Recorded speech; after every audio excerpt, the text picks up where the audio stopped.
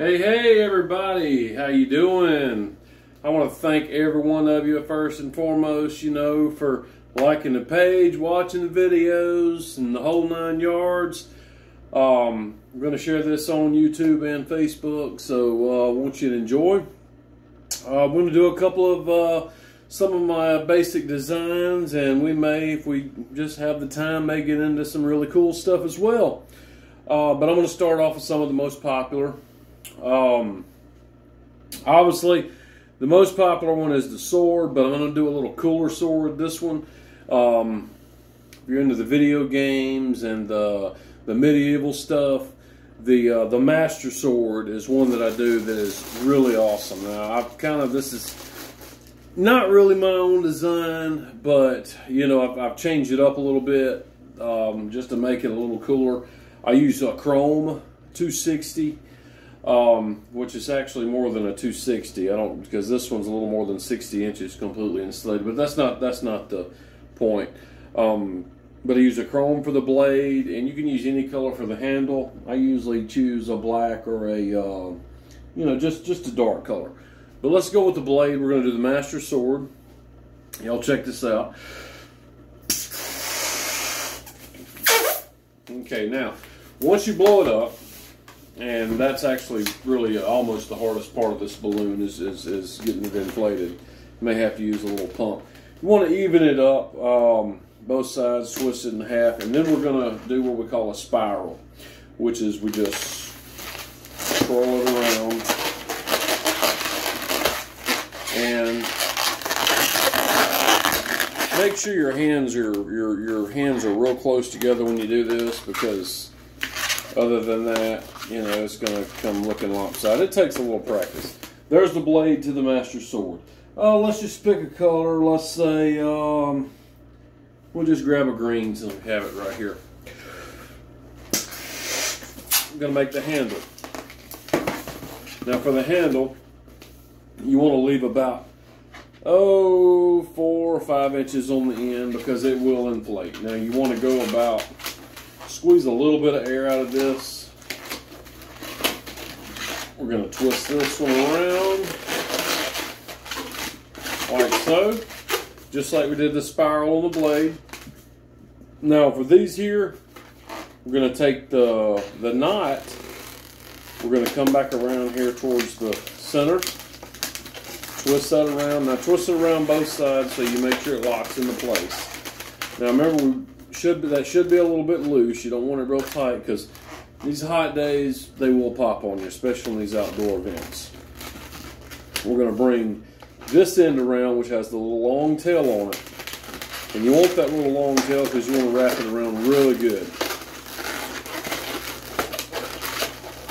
Now you should have something that looks like this. Now, we're going to take the blade, bring this a little closer. We're going to take the blade, and we're going to push them in there together, twist both parts of it around. Now you're going to have a knot. I'm OCD with balloons. I don't like this knot right here.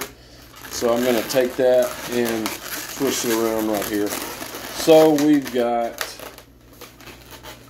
the Master Sword. Now this is a lot cooler. I could, just make a basic, regular, single balloon sword that you see at every, little venture, but I try to make it a little more flamboyant, and the chrome for the blade really makes it look cool. And the kids, they just, one sees one, the rest of them has to have it. Well, while we're making weapons, let's go ahead and do an assault rifle. This can be an AK-47 or this can be an AR-15. So either way you want to look at it, it's a cool little gun, and I sell a ton of these at these events. So to show you, we're going to do a great one. And you want to leave about 4-inch tip on this one. And the reason that I mouth inflate these is because I can actually feel inside the balloon how much air is in there, how much is needed, exactly how much I'm going to need to for all the pinch twists. And this is a little more of an advanced balloon, so this is going to take you a little practice to do, but feel free to pause, rewind. I do it all the time, you know, as I was practicing and learning. So, you know, take your time on it. The other one, you're going to blow up exactly the same length. Leave the 4-inch tail. Now, okay, you want to decide, it doesn't matter, they're going to both exactly the same. Now you can even two-tone these balloons. If I want to, sometimes some kids want camo, so they'll get a brown one and they'll get brown and green, and we'll make those camo. We do that a lot. But some of them want them to look a little more realistic, so they'll pick gray or black or brown. Some even pick silver. So it's you know, it's kind of however you want to do it. So to make the nozzle, I want to do what we call a tulip twist. So I take the knot, put my finger down in there, and I can do this actually a lot faster while I'm doing it and not just showing. So twist it.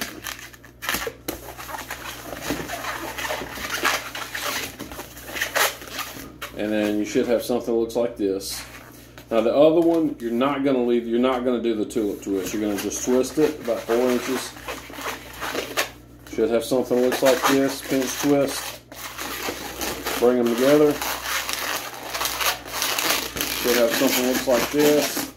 Go back down 4 inches. And I'm sorry guys, I just do this fast. Like I said, do it in slow motion if you need to. But once you have something that looks like this, you're just about through.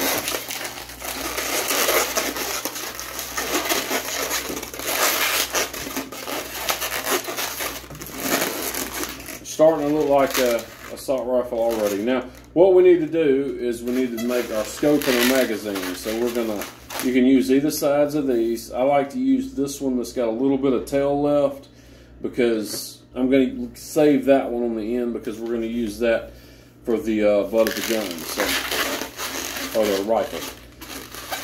So for my scope and magazine, it's one twist across here, one twist across here. I go down here.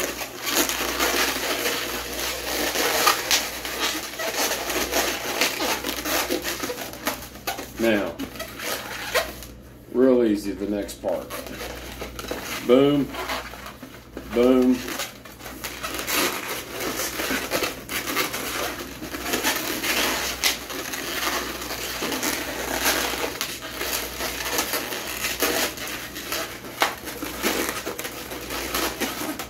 And that is the assault rifle. Pow, bang, bang. Okay. Now, some other really cool stuff I'm going to do. I'm trying to think of what is real popular. The unicorns. I'm going to do a unicorn, and we're going to do some more in another video. So let's do a unicorn. Most popular colors for the unicorns are going to be pink and purple. So let's go ahead and start with the body for the pink. Now, you want to leave a little bit of tail left, about you know, 3 fingers, you know, 3 inches, somewhere around there. Now we're going to do the nose of the unicorn. We're going to do 2 bubbles. Pinch twist. Tuck it under. Twist it out. That's going to be kind of like the mouth of the unicorn. Now we're going to go a hand's length. Twist it. Do 1 bubble. Pinch twist. 1 bubble, pinch twist. There's the head of the unicorn. Should have something that looks like that. Now we're going to go down a little bit. We're going to go down about 2 hands lengths. 1, 2. Fold them in half. Fold that directly in half. We come down about another, I don't know, about 1, 2, 3 hands lengths. Fold it in half. Now, you want to, after you do that, you want to tuck these under. I always like, this is my easy way of tying these off. Now it doesn't look like a unicorn yet, but it will here in a moment. Okay, that is the body of the unicorn without a mane and tail or horn. So what color do we want to do the mane and tail? Let's say we want, let's go with a blue. I think blue is cool. I said purple, but I think blue is cool.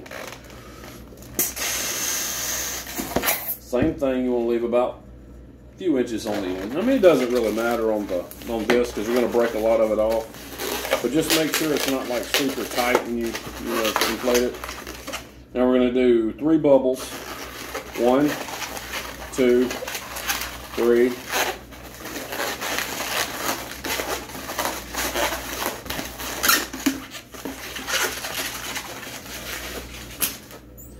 Now, I folded it under there. This is something really cool. What I'll do at events is after I get this done, I'll ask a kid to hold this balloon right here while I make the tail, and then whenever I do, I let go of it, and it kind of trips them out because it floats away. It's funnier when they actually have an audience. But anyway, we're going to go down. We want the unicorn tail to be about a foot, maybe a little less. So let's do about 9-10 inches. So what I'm going to do is squeeze this right here, let go, and I'm going to tie it again. Do a pinch twist over the back of the tail.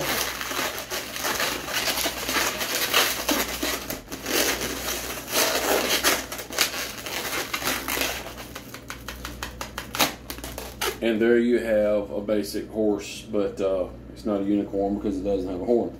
So we're going to take a goldenrod,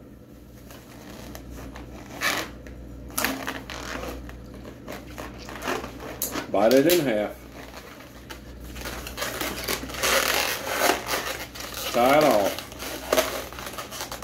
and twist it between the ears.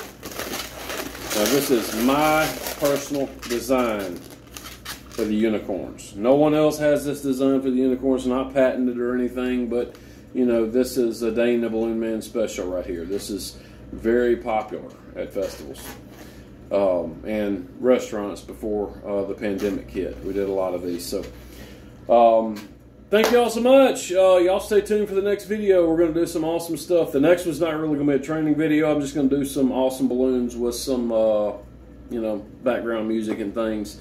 Thank y'all so much, and y'all have a good one.